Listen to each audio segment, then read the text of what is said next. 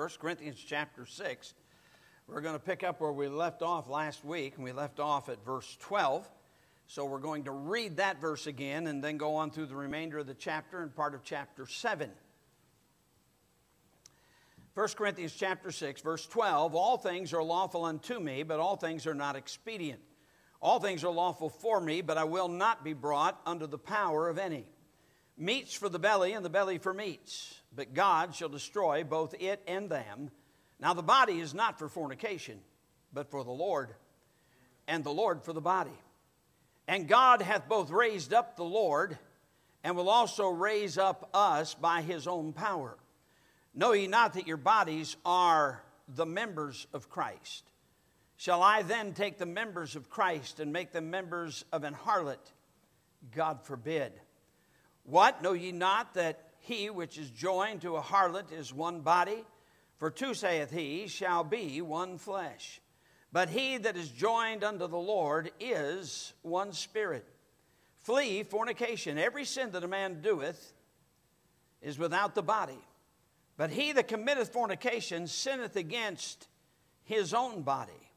What? Know ye not that your body is the temple of the Holy Ghost which is in you, which ye have of God, and ye are not your own? For ye are bought with a price. Therefore glorify God in your body and in your spirit, which are God's. Now concerning the things whereof ye wrote unto me, it is good for a man not to touch a woman, nevertheless to avoid fornication. Let every man have his own wife, and let every woman have her own husband. Let the husband render unto the wife due benevolence, and likewise also the wife unto the husband. The wife hath not power of her own body, but the husband. And likewise also the husband hath not power of his own body, but the wife. Defraud ye not one the other, except it be with consent for a time, that ye may give yourselves to fasting and prayer, and come together again, that Satan tempt you not for your incontinency. But I speak this by permission, and not of commandment. For I would that all men were even as I myself. But every man hath his proper gift of God, one after this manner, and another after that. I say therefore to the unmarried and widows, it is good for them if they abide even as I. But if they cannot contain, let them marry. For it is better to marry than to burn. Let's pray. Father, we come to you now in the name of the Lord Jesus. And as we study your word again tonight, I pray the Spirit of God would teach us that we be grounded in thus saith the Lord. That, Lord, we would not only learn it for those who are adults here, but we would learn that these very truths should be taught to our teenagers and to our young children before they ever come to an age where this would become an issue. God, please deal with us tonight, and we'll thank you for it, for we ask it in Jesus' name. Amen. All right, let's review a little bit the things that we have learned. The author of the book of 1 Corinthians is who? Paul. And written about what year? A.D. 55. And written from where? Ephesus. And written to who? The church of God. And the theme of the book is what? Unity. And the key verse is found in chapter 1 and verse what? 10. So let's all find it, and we'll read it out loud together, young and old alike. 1 Corinthians 1:10. Now I beseech you, brethren, by the name of our Lord Jesus Christ, that ye all speak the same thing, and that there be no divisions among you, but that ye be perfectly joined together in the same mind and in the same judgment. Now, is that God's desire for the local church? It is, isn't it? Now, when it comes to the passage that we're reading tonight, that we're studying tonight, we're all to speak the same thing. We're all to have the same judgment. If he means what he says here. So if we don't have the same judgment, speak the same things as he clearly states here in the Word of God, then we are the ones in the wrong. We should all be speaking the same thing that God speaks. We are not of the groups that try to explain away the Word of God, but simply believe what it says and obey it.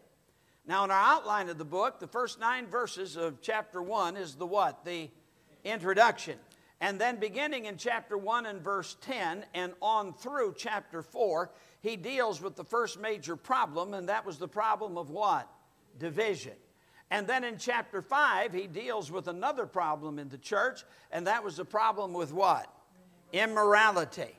And then he gets to chapter 6, and we find that the next problem he has to deal with is those that aired problems before the lost. Now, is that the way I did it in the Wednesday evening service? What did you write down? Did anybody write it down last week? Airing problems before the lost. Is that right? What did we say? Before unbelievers. Okay. All right. Let me write down unbelievers. I want to be consistent. I like being consistent. Unbelievers. Okay, very good. Now, by the way, although they didn't have the internet back then, that same problem, it would be meant and understood very carefully. What we talk about on the internet, on the World Wide Web, where unbelievers can see it as well as believers, you'll give an account to God for the things you put on there when you go to airing problems between the saints before unbelievers. And now we get to the passage tonight, beginning in verses 13 and 14. We deal with the problem of avoiding immorality. He's already let us know that it's wrong. So this last problem we're dealing with, or the next problem that we're dealing with, is what? Avoiding immorality. It's important that we get that. Now, you remember in the first problem, he dealt with this matter of division. First, he states the case. This is something that he had got word of from one of the members of the church at Corinth, and he knew it was the truth. And matter of fact, that person didn't say, "Now I'm going to tell you something, Paul, but you can't tell who told you." As a matter of fact, he told who told him. He put it out there. If you can't stick your name to it, then keep your mouth shut. Amen and amen. All right, there are a lot of gossips that want to just spread stuff, but you can't tell anybody where you got it.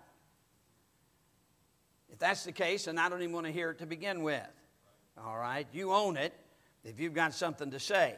So anyway, so he deals with the problem of immorality. He says with division, he says a few things. For instance, back in chapter 3, he says, "And I, brethren, could not speak unto you as unto spiritual, but as unto carnal, even as unto babes in Christ." Now, does that sound like these people were spiritual? No, they weren't. He says, "I fed you with milk and not with meat, for hitherto ye were not able to bear it.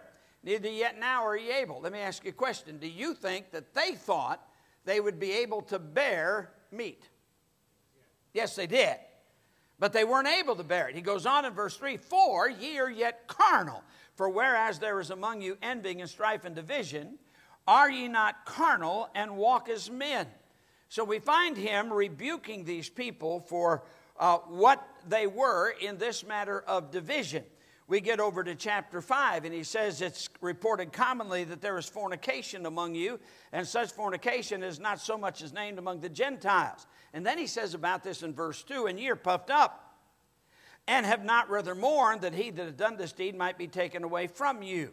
So Paul tells them that he is already judged already. Verse 6, he says, "Your glorying is not good." And then he gets down to verse, let's see, I should have read, I'm skipping a verse. Let me go back here and catch the right verse. Well, we get over to chapter 6. And in chapter 6, he gets pretty belligerent with them. He says, "Dare any of you, having a matter against another, go to law before the unjust and not before the saints?" And then he says in verse 2, do ye not know that saints shall judge the world? Verse 3, "Know ye not that we shall judge angels?" He says in verse 5, "I speak to your shame." He goes on to say in verse 8, "Nay, ye do wrong and defraud, and that your brother." And then he says again in verse 9, "Know ye not that the unrighteous shall not inherit the kingdom of God?" He gets down to verse 15, "Know ye not that your bodies are the members of Christ?" He gets down, verse 16, "What? Know ye not that he which is joined to a harlot is one body?" He goes down to verse 19, "What? Know ye not that your body is the temple of the Holy Ghost which is in you, which ye have of God, and you're not your own?" You see, this is a continuing and an escalating rebuke. These were things these people should have known. Paul had been with them for 18 months. I doubt he is sharing new truth with them. These are things they should know. There's a lot going on in what's called Bible-believing churches today that the people should know better than what they're allowing. Things going on in our homes that the people should know better than what they're allowing in their homes. Shame on us. It's because we're not what we're supposed to be. There's a lot more carnality than there is spirituality going on. We find a passage we don't like so much, and we do our best to try to explain it away. But understand this. When the Apostle Paul wrote these letters to the different churches, he expected the people sitting in the pew to understand what he was writing. They knew who he was writing about, and they knew what he was saying. And they were expected to get it and say the same thing about it that he's saying about it. These people were being rebuked, and they were being rebuked quite strongly. When we get to the change in subject matter here, you'll notice in verse 12, he says, all things are lawful unto me, but all things are not expedient. All things are lawful for me, but I will not be brought under the power of any. He was dealing with something in the first part of this chapter that was lawful. He's not talking about lawful according to the Scripture. He's talking about it was lawful, just like we have a lot of very wicked things that are legal and lawful in the United States. It's lawful in the United States for a woman to have an abortion. It's lawful, but it's not right. It's still sin. And people are going to face judgment for it. Just because something is lawful doesn't mean that it's all right for us to follow it. Remember that in Nebuchadnezzar's time, that it was lawful for people to fall down and worship before his image when any musical instrument took place. But Shadrach, Meshach, and Abednego wouldn't do it. Evidently, the other Jews did it. It was lawful, but it wasn't right. Shadrach, Meshach, and Abednego understood it wasn't right. We need to understand just because something's legal doesn't make it all right. A lot of wickedness that goes on today, and Christians hide behind this thing of lawful. He says all things are not expedient. Now, when I was lost, I understood that there were things you would never expect a Christian to do. When I was lost.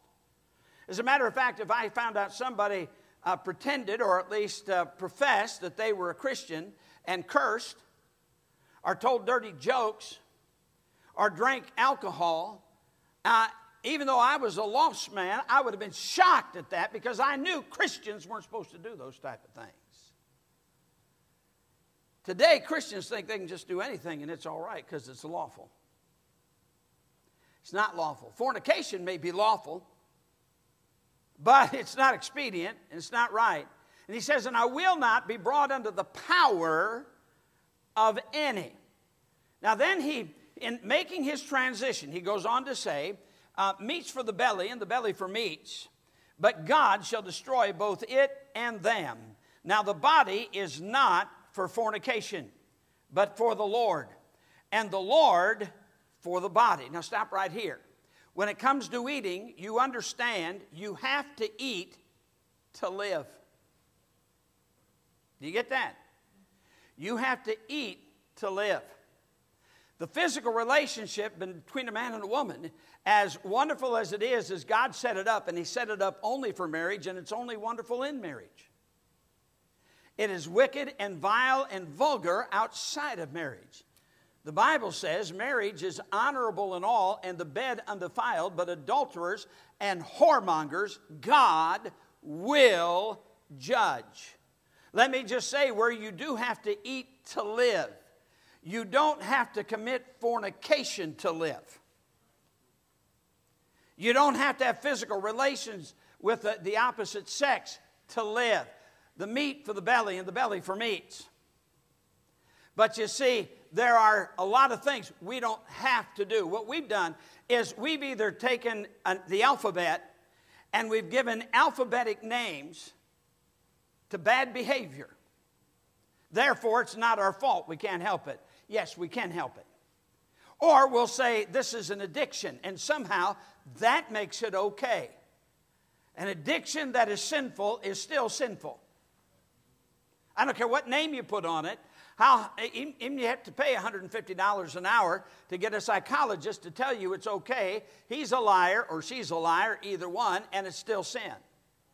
You need to get that. Now, he's getting in to this subject about fornication and trying to protect believers to avoid immorality. Notice, he says again, now the body is not for fornication, but for the Lord, and the Lord for the body. Now, keep that term body, very important.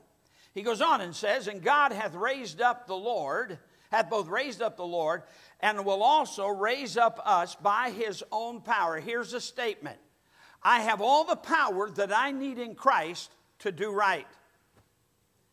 I can do all things through Christ, which strengtheneth me. Don't say, preacher, I just can't help it. I have such strong urgings in that way. Stop it. And quit lying to yourself. You don't have to commit immorality. It is a choice. If you love Jesus enough, you won't do it. The old man has been crucified with Christ. Understand that. And according to that, we are not under the power of the flesh to where we have to commit these sins. Doesn't have to be done. Now, your body is a member of Christ. He makes an interesting picture over in 1 Corinthians chapter 12, verses 12 through 14. The scripture says, for as the body is one and hath many members, and all the members of that one body, being many, are one body, so also is Christ. For by one Spirit are we all baptized into one body, whether we be Jew or Gentile, whether we be bond or free, and been all made to drink into one Spirit. For the body is not one member, but many, but nevertheless it's still one body. In Romans chapter 12 and verse 5, going back just a couple of pages here, Romans chapter 12 and verse 5, he makes this statement. He says, so we, being many, are one body in Christ, and every one members one of another.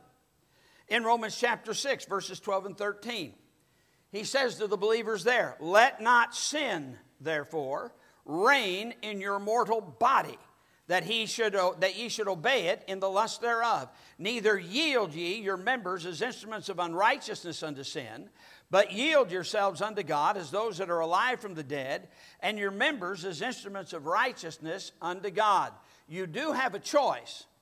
You can make the choice to not yield your members as instruments of unrighteousness. You are expected to make the right choice. Teenagers can do it. Single young people can do it. Middle-aged adults can do it. Senior adults can do it. If you're saved, you belong to Christ and your body. Matter of fact, just skip down just a little bit. For he says, for instance, in verse 20, for you're bought with a price, therefore glorify God in your body and in your spirit, which are God's. In Romans 12 and verse 1, I beseech you, therefore, brethren, by the mercies of God, that you present your what? Bodies, a living sacrifice, holy, acceptable unto God, which is your reasonable service. To commit fornication is to make Christ one with a harlot.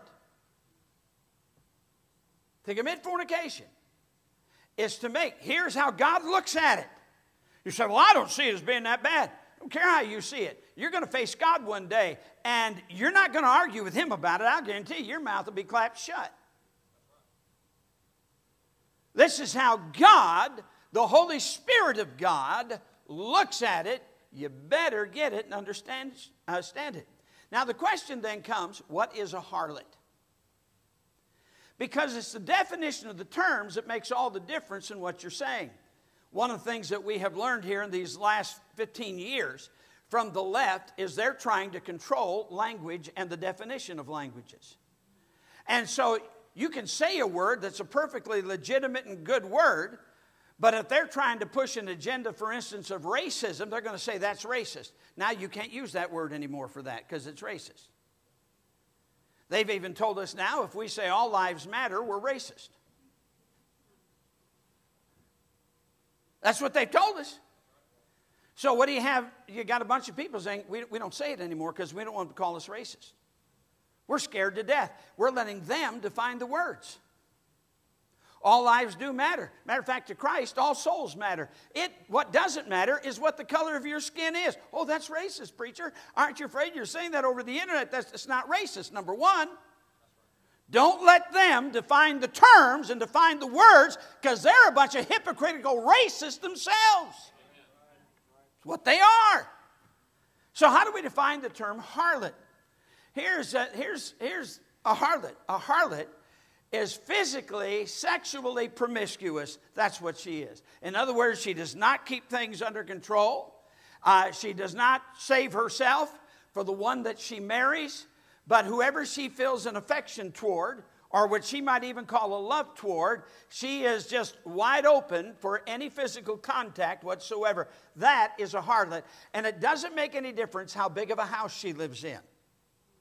As a matter of fact, Hollywood is full of harlots that live in gigantic houses. Do you understand that?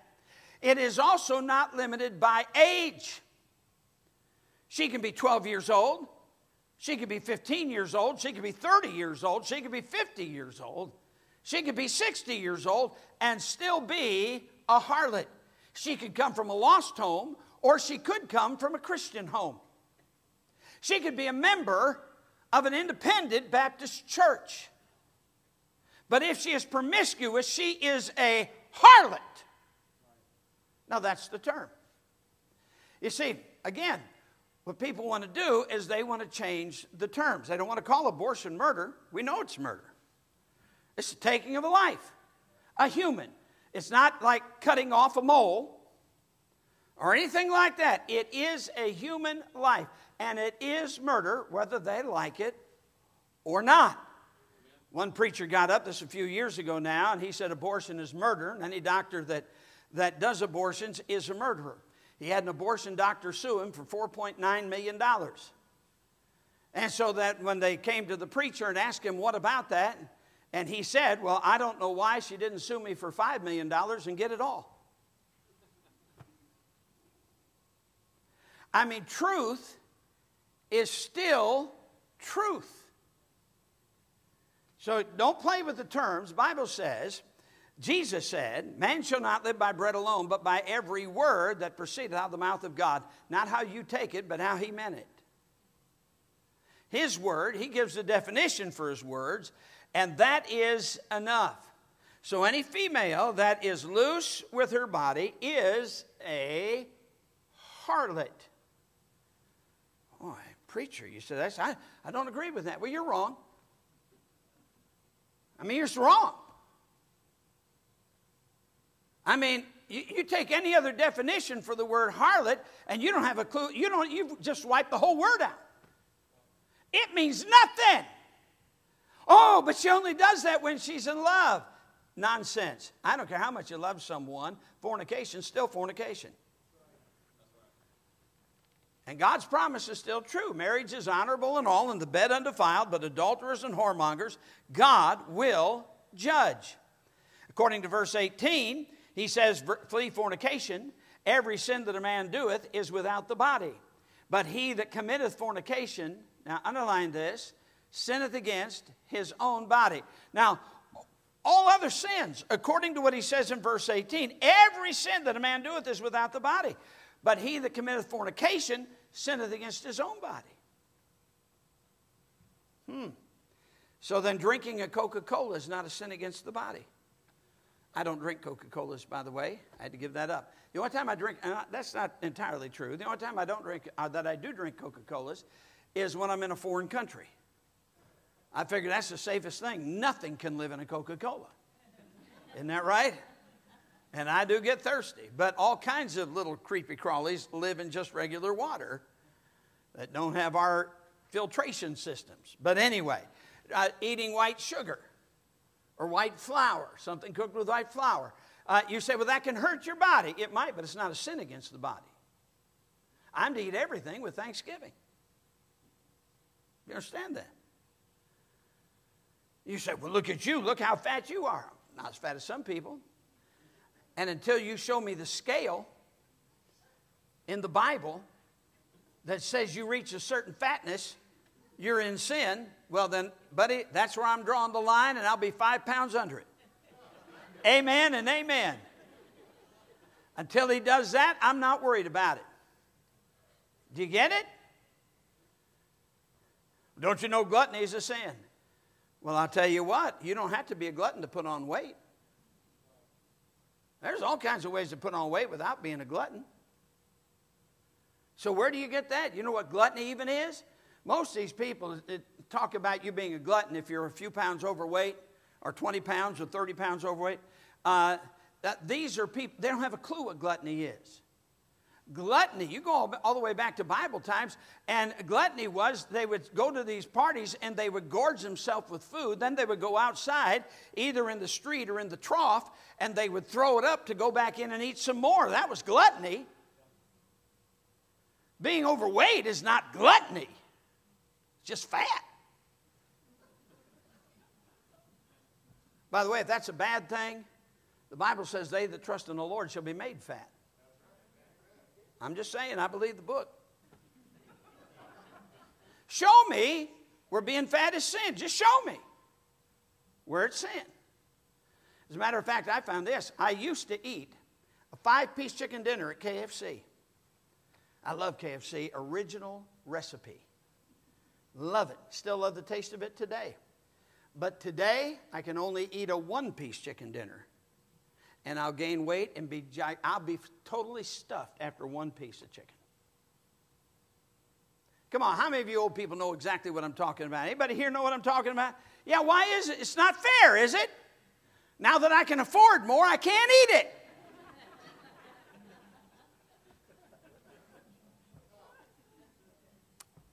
So it is a sin against the body. I didn't mean to get off on that, but I couldn't help myself. Notice verse 19. Now he's just talked again about fornication. He says, flee fornication. Get away from it. Then he says, what? Know ye not that your body is the temple of the Holy Ghost which is in you, which ye have of God, and ye are not your own. So who does this belong to? The Holy Ghost. The Holy Ghost indwells every believer. Bible says in Romans chapter 8 and verse 9, if any man have not the Holy Spirit, he's none of his. Every born-again believer has the Holy Spirit of God living in here. Now, it's interesting that he uses the word temple. What do you do at the temple? Worship. This body is for worship. And it's for worship of him. Guess what? The Jews had all kinds of stringent rules laid down for how they were to act at the temple of God. Well, I've got the temple of God right here. I better be careful what I do with this body that he's going to tell us in the next verse belongs to him. For he says, for ye are bought with a price. Therefore glorify God in your body and in your spirit, which are God's. Now, keep your hand here. Turn over to 1 Thessalonians chapter 4. 1 Thessalonians chapter 4. I am being as modest as what I can because I embarrass easily. So I'm not going into a great deal about these things. If you don't get it, men, you can ask me about it later. When ladies are not present, and ladies, you can't ask me about it at all. Go to my wife. Ask her. And she tells you to ask me, then you're just out of luck.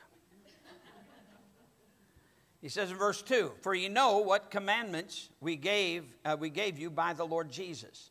For this is the will of God, even your sanctification, that ye should abstain from fornication, that every one of you should know how to possess his vessel in sanctification and honor, not in the lust of concupiscence, even as the Gentiles which know not God. Good night. If you know the Lord, this shouldn't be that hard to you. Shouldn't be that hard for you to get. He's saying we need to know how to possess our vessels. By the way, that doesn't begin in understanding from the pulpit. supposed to be taught at home. Dads, you got boys, you need to teach your boys about this long before they ever become a teenager. That's your responsibility. And ladies, you have got a responsibility to teach your daughters long before they become a teenager. They need to understand what God expects, what God requires. The shame is so many parents, they give up the right to teach them. They let the public schools teach them in sex education class. And then they wonder, by the way, about this sex education class in the schools. But you realize before they ever had a sex education curriculum in schools, people were having babies and doing just fine. I mean, they were doing just fine. And the truth is, most people were a whole lot more moral than what they are today. But you see, we teach kids how to read and expect them to do what? Read. We teach kids how to do math and we expect them to do math. We teach kids all kinds of things and we expect them to do it, and yet we think we're going to teach them sex education and expect that they're not going to do that. Well, the public schools gave up on that a long time ago. So now they give all kinds of contraceptives and everything else to kids without even telling the parents in public schools. What wickedness. Truth is, we've given away over our children to a godless society. Of course, we go beyond that because we pipe that stuff into our homes as well, and that's an added problem. Notice God's protection then from this temptation of fornication. Chapter 7, beginning in verse 1. Stop just a moment. Parentheses. Once you understand, every word of the Bible is inspired by God. Every word. However, the chapter divisions are not. The verse divisions are not. Normally, when they put in, they didn't even have chapter divisions and verse divisions until after almost 1,000 years of having their Bibles, and people were able to read their Bible and do quite well. Now, when they put them in, you'll find that most of the time, especially with the chapter divisions, they tried to divide it between one thought and another. In other words, all right, this finishes this argument, now we go over to the next argument. But in chapter 7, he's not starting a new argument. As a matter of fact, he has just laid the foundation for what he's going to say in all of chapter 7. So he begins what we see as chapter 7 now, is now concerning the things whereof you wrote unto me. He's covered the awfulness of fornication. He says it's good for a man not to touch a woman. Nevertheless, to avoid fornication, let every man have his own wife, and let every woman have her own husband. This, by the way, is not a command for a man to have a wife. And I'm going to show that to you here in just a moment as we get just a few verses down. It's not a command that every wife have a husband. It's not a command.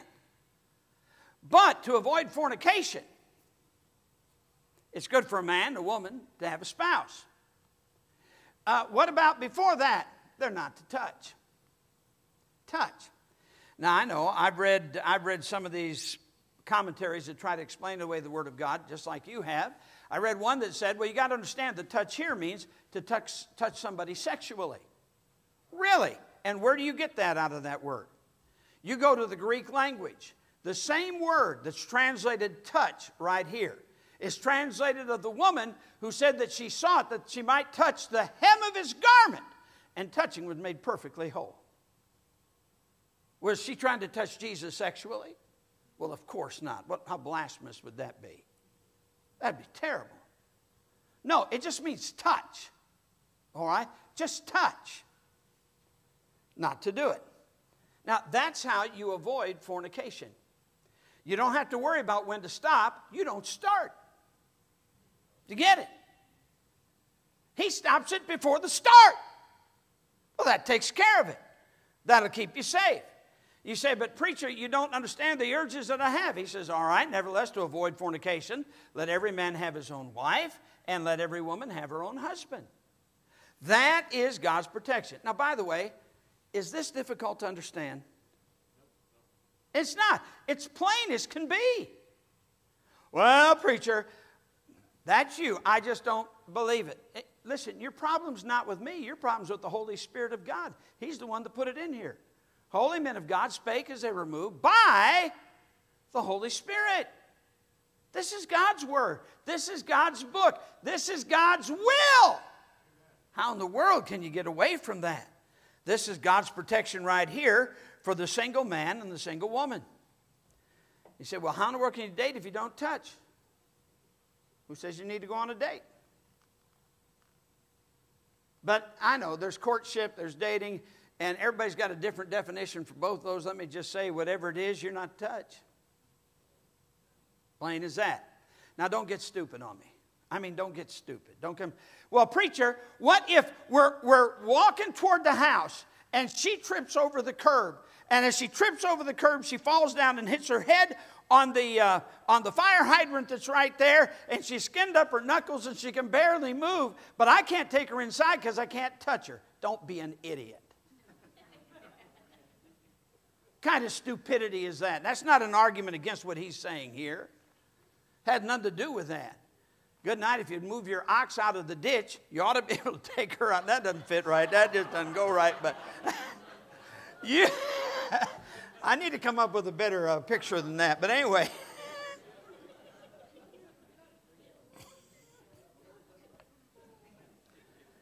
Now, for the married, here's the protection. Now, men, I want you to look at this real good. I don't want you to read more into it than what's there. I want you to get it just exactly like he says it. He says, let the husband render unto the wife due benevolence. He's talking about the physical relationship. And likewise also the wife unto the husband. Wives, you need to get it. Husbands, you need to get it. You have a physical responsibility to your mate. But just in case, I'm glad God put the next verse in here because some people try to wriggle their way out of this one. The wife hath not power of her own body. I'll guarantee you the feminists in this land do not like that verse. Because it's all about woman ought to have power over her own body. That's funny because they use that argument to kill another body. A body that they created because they went ahead and took power over her own body to do that which was wicked. And so now she's ready to commit murder, killing an innocent body. That's amazing. But anyway, the wife hath not power over her own body, but the husband. Now, men, next part of the verse. I know you're the head of the home, but likewise also the husband hath not power of his own body, but the wife. Now, because I embarrass very easy, I have to be very careful how I say this, and I want you that are adults to get it. When it comes to the physical relationship between men and women, everybody has different needs at different stages of their life, ages of their life, and so on. I think you get that, you understand it. There is not a certain amount of times or anything like that through your life that things are to be done because every family is going to be different. Here it is. Men, you don't have power of your own body. If your wife has particular needs anytime during your life and this, you're to be there for. And wife, you're to be there for your husband, for his needs. That's the protection that both the husband and wife have. Forget Hollywood. Forget what Hollywood and our society has taught people about this stuff. Get back to God's Word. You've got a responsibility to one another. Well, I'm the head of this home. Not in this, you're not. You've got responsibility. Meet it. You got married? All right. Be the husband you're supposed to be. And be the wife you're supposed to be. Even in the physical part of the relationship. Remember, marriage is honorable in all and the bed undefiled. When I do marital counseling, I stay out of the bedroom in the counseling. I give one verse, and that's it.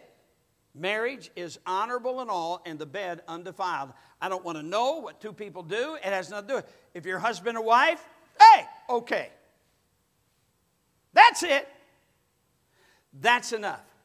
Now, I've known preachers, you know, that in some of these so-called Christian books that have been out there, they write about the physical in marriage and all that kind of stuff with pictures and everything. I mean, I know they were selling them at the Lifeway Christian bookstores, maybe one of the reasons why God took them out. I mean, could be. But I know preachers that would recommend that stuff to people who are engaged to one another. Why? I tell you, long before the first book was printed, people were doing fine.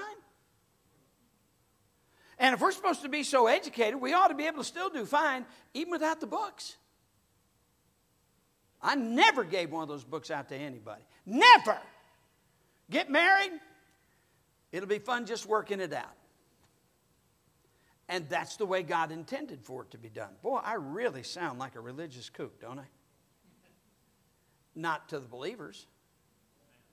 To believers, this is just what God says. And that ought to be enough for all of us. So he says, defraud ye not one another. Now notice, except it be with consent for a time, that ye may give yourselves to fasting and prayer, and come together again, that Satan tempt you not for your incontinency. Now, he's letting them know here, if you're going to fast and pray, maybe you're going to fast and pray about the election, fast and pray for revival, fast and pray about something else. And so one of the things you're fasting from is the physical relationship. You consent together the time. The husband doesn't come in and say, we're not going to do anything for the next 10 days. No. You're to consent together about this. You want your fasting and prayer to be answered by God? You better be together about this. Don't you come in with your Tarzan-like attitude thinking somehow you're being godly. No, sir. You're to consent together about this. Isn't that what it says? And then, when the fast is over, then you come back together again. Enough said about that. Let's move on. Now, so after saying all that about getting married and so on, he then says, but this I speak by permission and not by commandment. Not what he just said, but what he's going to say right here. He said, I would that all men were even as myself. But every man hath his proper gift of God, one after this manner, another after that manner. I say therefore to the unmarried and widows, it's good for a man if they abide even as I. In other words, stay unmarried. He's going to tell us later in this chapter that when you stay unmarried, then you're able to give your whole life to the Lord. But if you're married, you do have to spend a good part of your life taking care of your mate.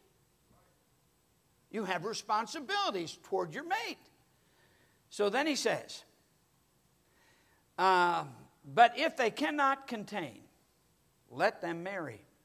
For it is better to marry than to burn. Now he's saying, I'm not giving you a command here. I'm not saying you've got to stay unmarried. I'm not giving you that command. He says, I think you would be better off to be able to serve the Lord. But here's a Bible principle that God gives him. It's better to marry than to burn. The Bible says, he that findeth a wife findeth a good thing. That's good. All right, so that's fine. He's not speaking against marriage. But he's also not saying there's something wrong with you if you stay unmarried. I mean, in our society, you wonder today, don't you? In our society. But our society has gotten so far away from this book in so many areas. This instruction is so clear. Take it for exactly how God said it. He knows what he's doing. Fornication is a wicked, wicked sin.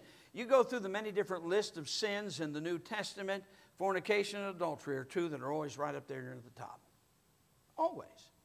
It is a great problem. It's been a great problem for a long time. However, in Christ, there should be victory. But now it shouldn't start when you leave the home. Man, mom and dad ought to be teaching this stuff before they ever get to where they're starting to like boys and girls. You know one of the sad parts about our society to me? Is girls have to grow up too fast and boys do too. You know, as a young person growing up, as a lost young person up in Sturgis, Michigan, you know, as a young boy, the only thing I was concerned about was whether or not it'd be dry enough for us to play baseball the next day. And in the wintertime, football. That's all we were concerned about. Girls didn't exist. They all had cooties. How many know what I'm talking about? Only guys. That's a shame. Yeah, okay, there you go. There you go. Yeah, boys had cooties, exactly.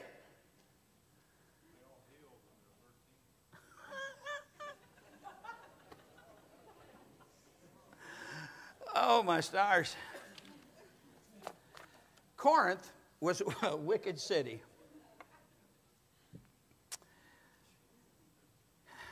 At the temples to their goddess, there were 1,000 religious prostitutes.